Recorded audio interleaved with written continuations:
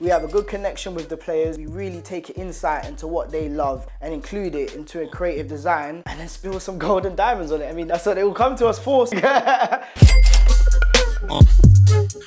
way it started, Tsele actually, he plays for Crystal Palace. We made a piece for him, told one of his friends, which is Wan-Bissaka.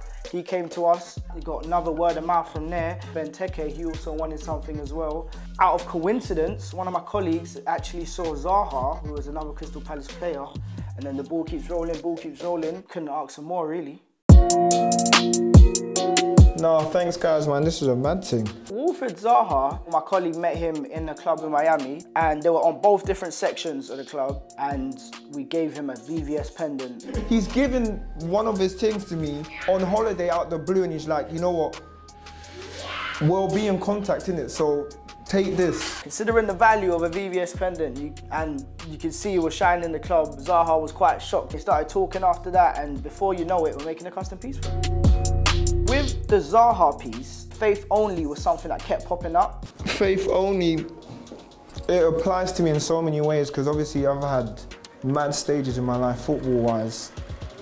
I've gone to Man United, and it's like when you're not playing, the only thing that kept me going is faith only. Knowing how closely he kept that phrase to his heart, we just stuck with it. As soon as I knew what I was going to make the pendant about, I sketched up a few of the designs, and then we developed that idea, and that's how quickly it happened.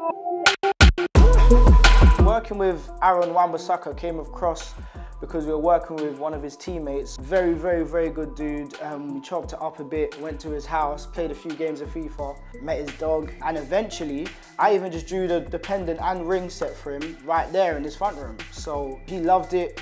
We made the piece, it came out sparkling.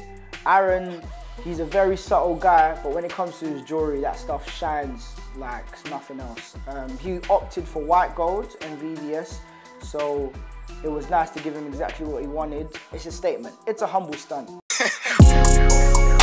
Christian Benteke came about because he was in fact looking for something already.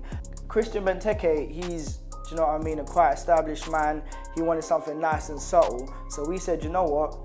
We got something nice and subtle here for you. Again, a humble stunt. You can have a nice tennis chain. This one here is 12 grand. We actually came to Crystal Palace football grounds, and once we got through the barrage of security, we managed to get hold of Christian. He came after he invited us. He walked us to the changing room. We had a discussion with him, and we handed him his jewels, and he loved it as well. I mean, we don't just buy and sell jewelry. We take in the life around us, and we design it accordingly, and we produce sparkling, dazzling, gold and diamond pendants from it.